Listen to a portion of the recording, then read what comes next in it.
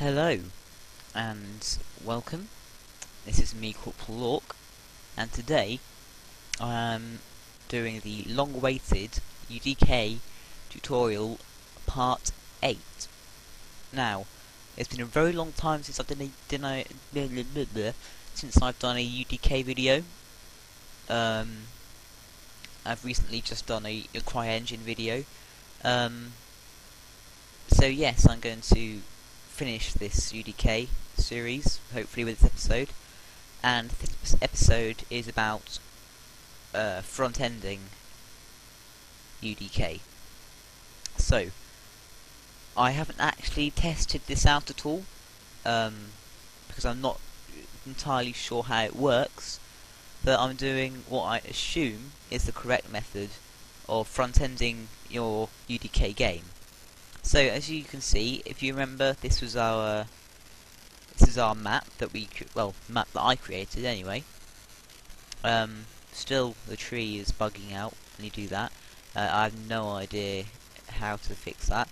My knowledge is not that fantastic. So basically, I've gone and launched UDK Frontend. I'm still using the older version of UDK. I have got the what's it called? June version. I don't know, there's a new one out, I haven't checked. But, yeah, so I'm going to carry on using the one that I used for the other tutorials. I think they should be similar, if you're using a future version. But anyway, I'm going to do what I believe is the correct way to front-end a UDK map. So, what we want to do is you want to go ahead and find Unreal Frontend, which I've already done. You can just search it there if you want. Anyways, I'm going to open it up here, and as you can see, you've got your Unreal Frontend, and all looks rather sort of ominous, no real way to do things. So, basically, as you can see, you've got these different profiles that should already be there. So basically, what I'm going to do is I'm going to click on this one, and I'm going to clone it, so I have two of them. Then I'm just going to rename it. I have to click on rename. There we are, sorry, I got a bit confused there. I'm going to do DM first map. And then click on it again. And then, once you've done that, you then can select which maps you're going to use. So I'm just going to remove this one, and I'm going to add. Then I'm going to find the map that we've been doing recently, first map, DM first map.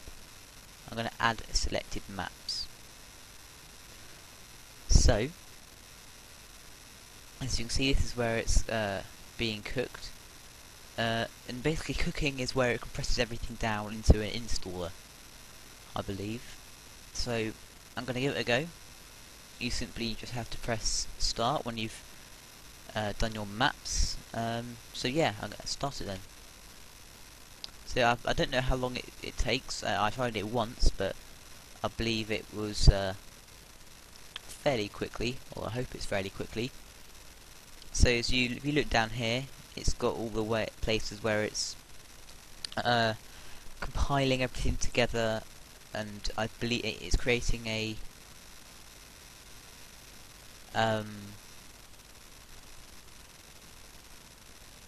sorry, I'm trying to think of the right words. It's creating a installer, I think, the way you can install your game, because I think you just basically keep the Unreal Tournament menus that will appear with your game unless you've edited it otherwise. So as you can see now, it's now gone into the cooking stage, I believe, by reading the monitor. So what I'll do is I will stop the recording, and I will come back to it when it is finished cooking what it's doing. Okay, I'm back. As I'm doing it, it seems to have finished doing it, and it's launched the game, I believe. So let's go to instant action. It should have. There we are. If you go to map, you should only have one map. It doesn't have an image for it, but it doesn't matter. So you can then actually go in. Let's just go back and just start game, I guess. So it didn't take too long. As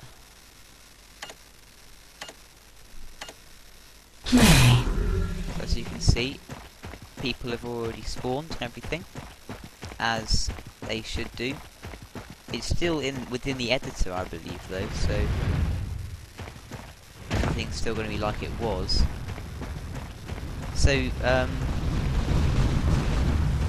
just going to exit this. Exit. And I do believe that if I now click exit game, it is so it's skipped package game. Now I can't exactly remember where it puts things, so I'm just gonna have a little look around, so I'll be right back. Okay, what I realised I'd done is I'd skipped the packaging of the game. So I'm just going to start it again and make sure that packaging the game doesn't have big skip over the top. You've got to click the arrow and click enable packaging. So again, I'm just going to speed it along. It seems to be going relatively fast here. It's going to be actually packing the game, hopefully, into an. Oh, here it's actually launching. So you can change the name of the game. Oh, it's gonna see that's the intro. Very loud. That's actually the intro video for your game.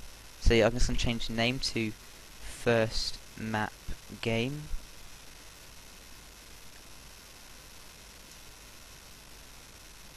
FMG. Package the game. So it's now actually let's exit game. I believe it's now actually making an. Here we are. It's actually making an installer for the game. So here it says compressing. It's basically adding all the little bits of the game into an installer.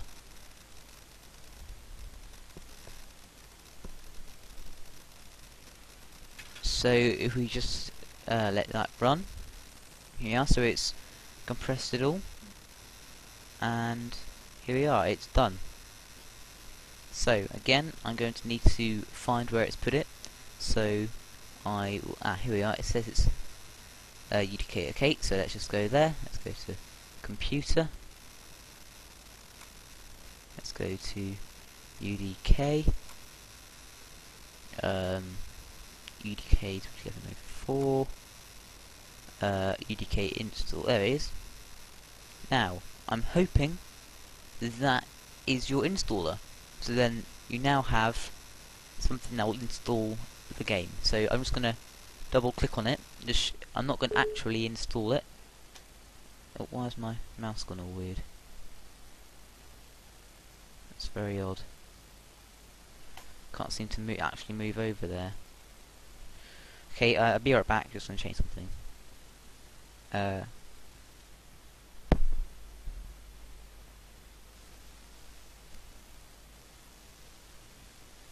So one moment, here we are. Just gonna think I'm still recording. Yeah, I'm still recording.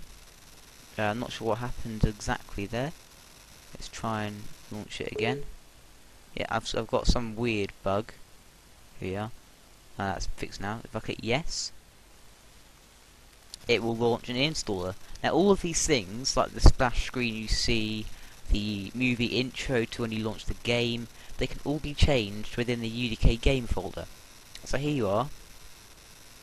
This is the license terms to do with UDK. So it's all perfectly legal since we're not selling it. So if you click I accept, this is where it would install the game. So I'm actually going to go ahead and install it.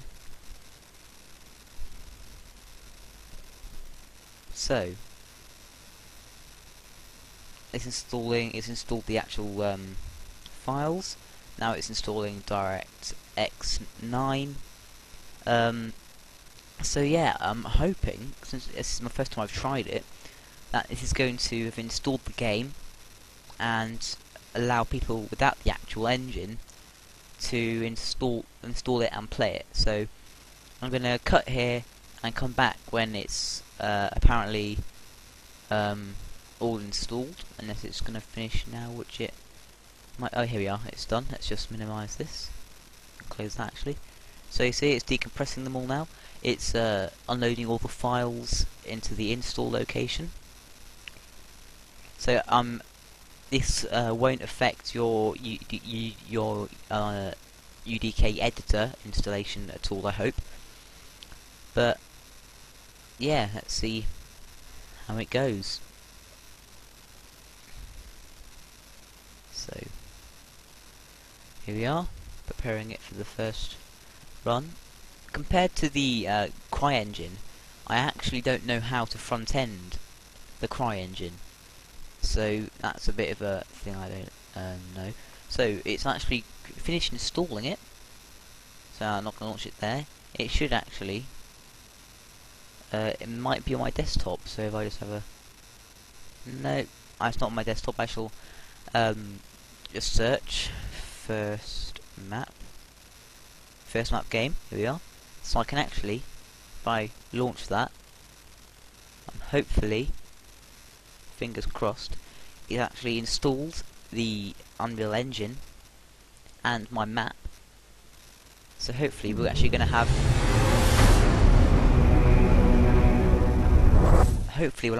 a full-fledged game. So here we are. Instant action, map. Here we are, that's our map. So all of these menus and things you can customize yourself, but I've not covered that because that's not really to do with UDK. You have to write scripts and things and all such stuffs. But anyway, let's exit the game. But there we are, that is how you front end your game, and you can hand that installer to anyone who wishes to play it, and they can install it to their computer and play it. That is really neat. It's the first step of making a game, is actually making a first map for it and giving it to people and actually working on installing it. Okay, so this actually concludes the UDK series. So it's a big thank you for me for watching the whole of the series, and I'm sorry that it's been such a long wait for this last episode. I actually had to do some figuring some stuff out because I had a couple of errors and things. But yes, thank you so much for watching. I hope all my tutorials helped you. I'm really interested to see if any of you who've watched these actually make any games. I'm really interested to see them, and if you use the tutorials, even more so the better. So yeah, please comment, rate and subscribe. I guess this is it. Thank you very much for watching. Series out. And yeah, goodbye.